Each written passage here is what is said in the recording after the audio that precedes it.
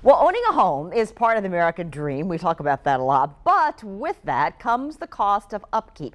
A growing expense includes septic tanks. Nearly 1,600 of them are set to be removed out of an estimated 60,000 failing septic tanks in Jacksonville.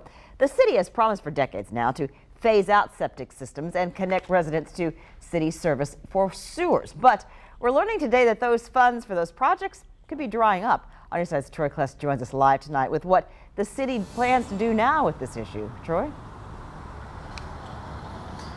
Yeah, that's right, Jeannie. Construction looks a lot like what you see behind me, where they have to literally dig up people's yards to put those sewer lines in. City leaders say it may be a temporary inconvenience, but has long-term benefits. Now, one woman who's lived in one of the neighborhoods where the phase-out program is happening says that she was hesitant to join the phase-out program at first, but eventually jumped on board.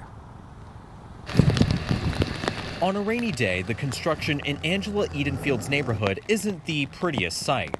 Tie up some because this is just nasty. It's just ridiculous with the mud and with everything else going on. The cons of the construction, which has been going on for a year, she says. You know, I do see hope at the other side of the neighborhood, you know, where they have been finishing up theirs. The city and JEA are prioritizing some of the city's oldest neighborhoods for the Septic Tank Phase Out program, a project agreed upon in 2016. First Coast News is learning that funds for parts of the project fall short of the cost.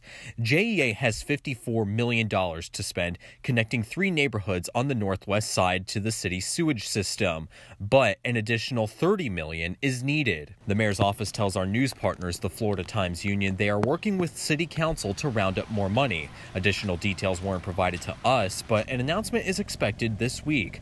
Edenfield says her concern is how much it will cost for city sewage services. I'm already struggling, you know, with things going on financially and, you know, for this burden, you know, but the thing about it at the end of the day, the city's going to do what the city wants to do. But overall, she thinks it's for the greater good. I mean, haven't had no issues with my septic system, my water. You know, I have no problems at all, but it is a good idea for property value, I guess, to allow them to do what they need to do.